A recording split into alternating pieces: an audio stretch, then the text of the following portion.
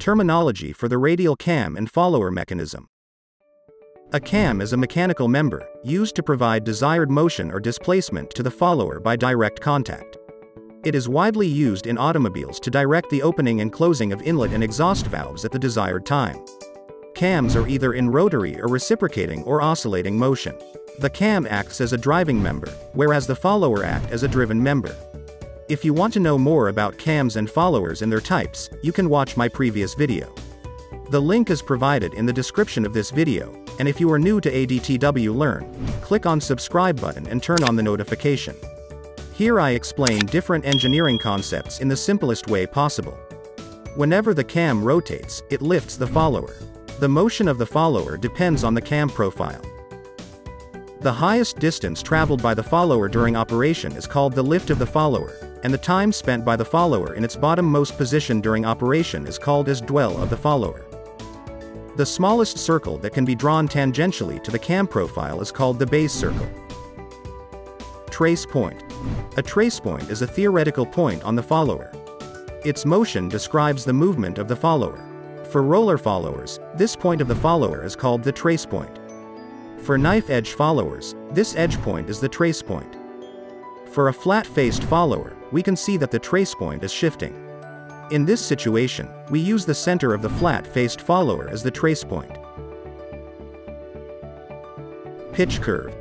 It is the curve drawn by the trace point, assuming that the cam is fixed and the trace point of the follower rotates around the cam in a clockwise direction. This curve is the pitch curve.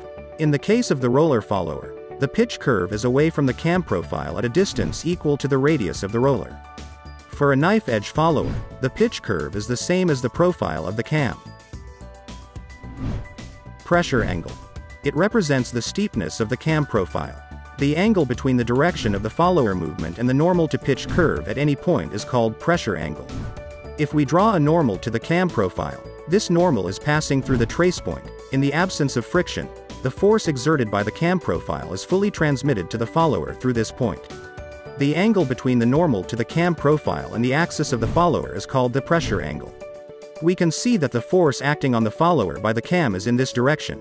This force has two components, one is vertical and the other is a horizontal component. The magnitude of these components is varying during the operation. Here, only the vertical component contributes to the lift of the follower, whereas the horizontal component is undesirable.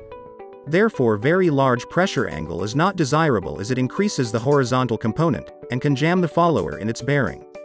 For the smooth movement of the follower, the pressure angle should be less than the allowable value. Pitch point. As we saw, at each point on the cam surface has a different pressure angle, and its magnitude at all the instances of the follower motion will be changing. Therefore, there will be a point where the magnitude of the pressure angle is maximum. A pitch point is a point corresponding to this maximum pressure angle. Pitch circle.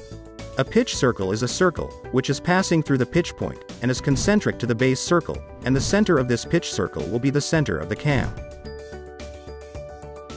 Prime circle. The prime circle is the smallest circle that can be drawn from the center of the cam, and is tangential to the pitch curve, is called a prime circle. We can see that the radius of the prime circle is the sum of the radius of the base circle, and the radius of the roller follower. I hope you have understood the terminology for radial cam and follower.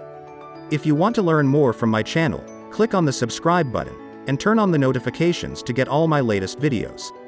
Also, you can help ADTW Learn to reach out to more engineers like you, by sharing this video with your friends who want to understand this topic.